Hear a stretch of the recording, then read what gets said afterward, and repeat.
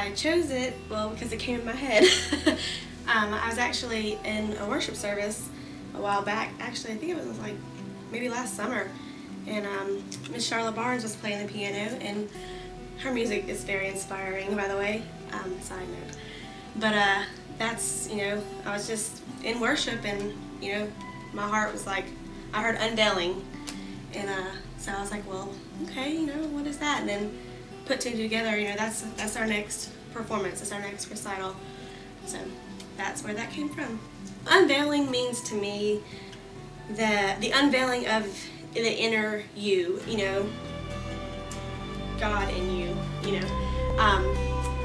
There's something bigger inside of you than just what you see, and that's what unveiling is to me. Unveiling, all these students have such a great talent and anointing in them of dance and many more possibilities, not just dance, but that's the unveiling. Unveiling the inner being inside of you to be bigger than just what you see.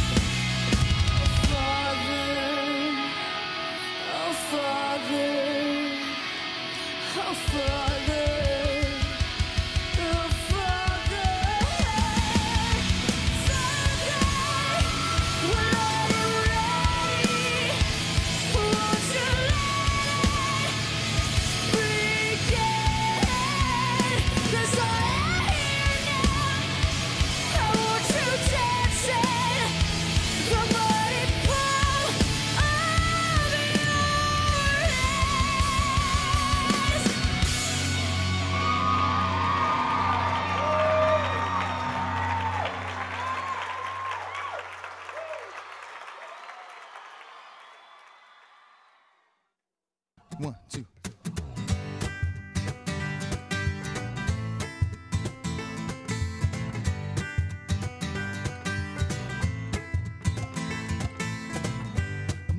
My, you look so fine.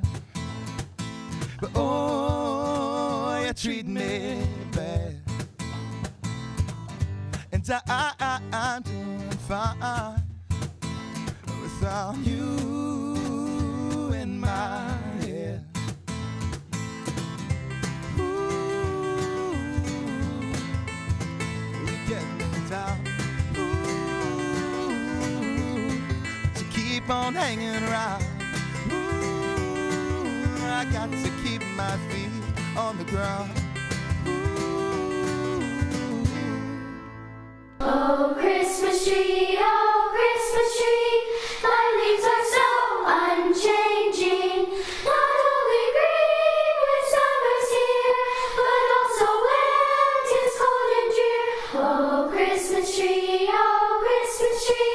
thy leaves are so unchanging. Oh, Christmas tree, you fill our hearts with gladness. Oh, Christmas tree, you fill our hearts with gladness. On Christmas Day, you stand so tall, affording joy to one and all.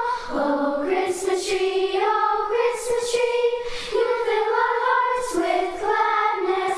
Back in our Studio 10 kitchen with, in fact, the Studio 10 director, Ryan Coleman. The question is, if you're out here, who's back there? I don't know, that worries me.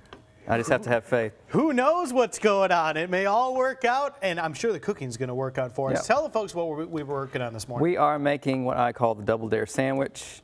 You want to know why it's called the Double Dare sandwich? I do. Because it's super sloppy. I know it's how you as kids like them sloppy.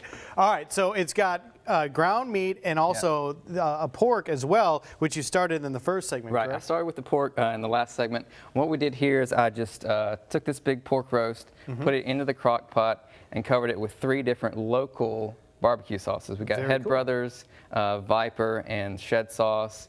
Just lowered it in here.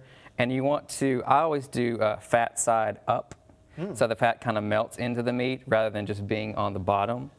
So with this sandwich too, you know, we were referencing this earlier. You did not go with my name for it, which was the Sloppy Jork, because it's a mixture of pulled pork and sloppy Joe, correct? I did not, because even the Well, you know, at home you can choose which one you want to Yes, call you it. can. You can choose whichever title, but if you want to call it sloppy jork. I'm very, you know, libertarian when it comes to sandwiches. I think a man should be able to name a sandwich whatever he wants to name the sandwich. So I've chosen the Double Dare. libertarian in reference to sandwiches, that's how Ryan Coleman lives is. his life.